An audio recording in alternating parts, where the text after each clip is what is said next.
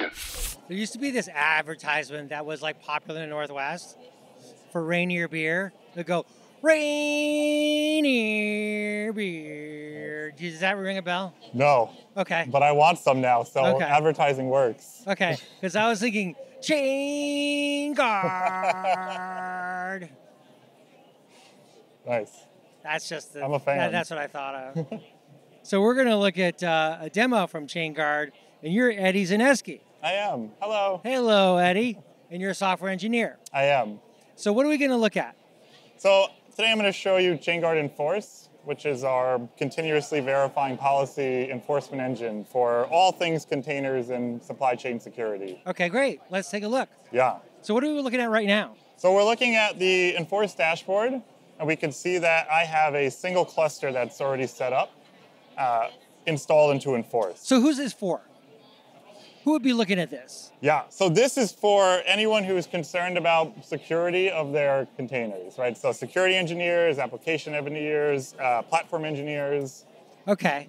So kind of people in different roles, but they want to be able to get a glimpse. What exactly are we looking at? Like, so if I'm an engineer, I'm looking at this. What am I looking at? I'm looking at the policy compliance. I'm looking at, what else am I looking at here? Yeah, so this is our overview dashboard. Okay. Right? So this is like quickly at a glance. I can see I have a single staging cluster installed. I can see kind of a breakdown of the different packages that are running. Okay. And I can see that some of my images, 11 out of 32 are compliant, and I have a bit failing right now. Okay. And these are policies that you can either pull from a catalog or you can craft yourself to enforce all sorts of different things. Okay. So we have two failed policies. We have a policy compliance of 34%. Yeah. What does that tell them? That tells them that they got a bit of work ahead of them. Yeah, I would think so. Right, so I can show you, we can take a look at this single cluster here. And here I can see those policies and what they're matching and what's failing. So these are all the containers that are actually running inside my cluster. And the really cool thing, my favorite part about Enforce, is we can see the breakdown of all the packages of all these different workloads. Why is that your favorite? Because the hardest part about dealing with something for like Log4Shell was figuring out what workloads you had were vulnerable. Okay. And we give you that view with a searchable interface that you can go from taking weeks to figure out to however long it takes you to type in a word. Was that a pretty important development for y'all to have this aspect to it? Yeah. I mean, that must have been. We built the tool that we wanted to use as engineers ourselves. Because what were the tools like beforehand? What were you trying to do? Yeah, the tools really didn't exist. It was all by hand. Yeah. When Cisco was talking to Congress about dealing with Log4Shell in the first place, they talked about how it took them X amount of time, I think it was like 2 weeks, to come up with a plan to figure out what they had that was vulnerable. Oh, wow, that's a long time. That's just to figure out a plan to figure out what was vulnerable. Right, gosh. Because they're shipping so many different products, so many different routers, so many different firmwares. Yeah. And so that's kind of my favorite part about this is we hopefully cut that down from 2 weeks to a few seconds here. Okay, that's interesting. So I can show you here. So the packages, I can see that I have some Maven packages running. You can see that Log4j is actually registered there. I can see some Alpine packages. So this is like the OpenSSL version for Alpine. So I can see the version, and then I can actually drill down and find out what workloads that's running with. So one of the things they had at Google was a term called Build Horizon. Okay. And it was kind of like an encapsulation of a bunch of different security for your production workloads. But the one that we're focused on here was the artifact age. So how long this artifact has been since it's been built. And so you can actually have an enforcement policy here that says anything that's older than 30 days, I want to flag and fail because maybe you should do a full rebuild to get some OS updates or something. And so that's just this policy here. I can see that quite a few of the images are failing because they just haven't been rebuilt in 30 days. The other thing I want to show you is we've heard from a lot of our customers that they have a team that might be spinning up a new cluster that's not already enrolled in Enforce. And kind of like they want to keep tabs on new clusters as they're created. And so we actually have a new feature that we're rolling out called Discovery. And so I can do a ChainCTL clusters discovery and give it a provider flag of GKE and Cloud Run. So it's not just Kubernetes, it's actually workloads that are running in AWS Cloud and ECS and EKS, GCP, a bunch of other places. And so this is going to slurp in my Google Cloud credentials. And so that's what we're looking at, the credentials. Yeah, well, I have a trust relationship set up. So I can see that it found 2 other clusters that are eligible in my GCP account. So this is my production cluster, and then this is actually my Cloud Run environment. Okay. And so I can tell it to go in and enroll those. And we'll see back on the dashboard here that we're going to have 2 new clusters show up.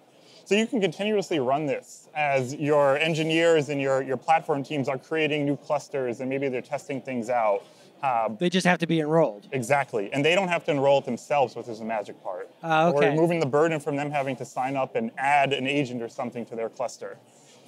I imagine that's something that is helpful to have automated, because otherwise you're just waiting kind of for that to happen. I would certainly be running it on a continuous job. Yeah. And you can see that it's going to ingest all those new clusters and all those new images. It's going to recalculate some of the failing stuff.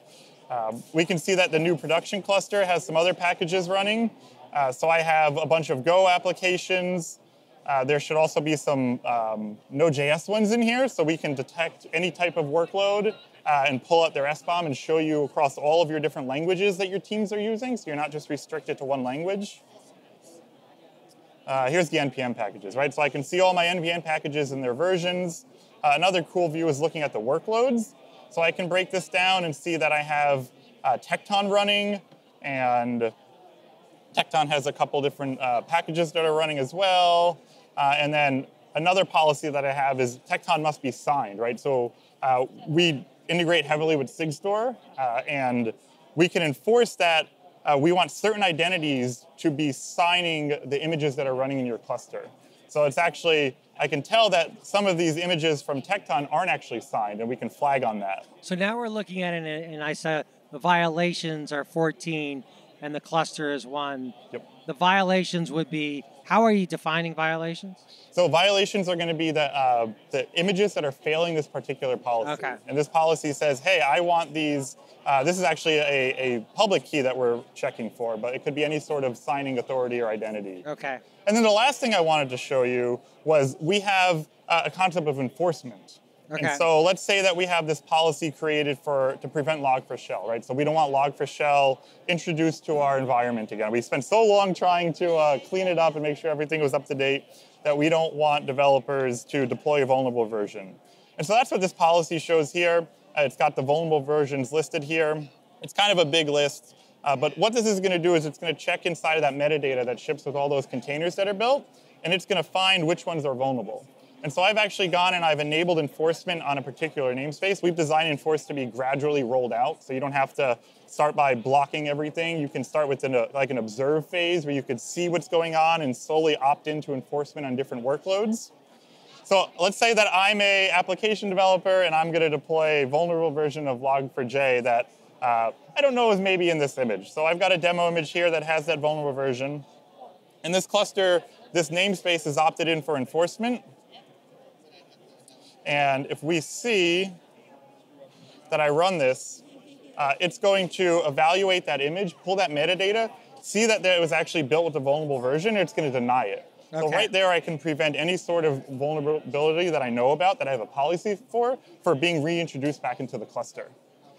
And so we have this policy catalog. I'm not sure if I mentioned it, but we have some of those pre-created policies, and that log4j image, the log4shell policy is one. But we've tried to make this really easy for users to get up to speed and start with sort of like a springboard to draft their own policies. So that's Chainguard Enforce in a nutshell. Well, thanks so much, Eddie. I appreciate the demo. Yeah. Thanks for coming by. Thanks for having me. If you like this video, please give us a thumbs up. And if you'd like to see more videos like this, you can always subscribe to our YouTube channel. We're on all the major social media platforms.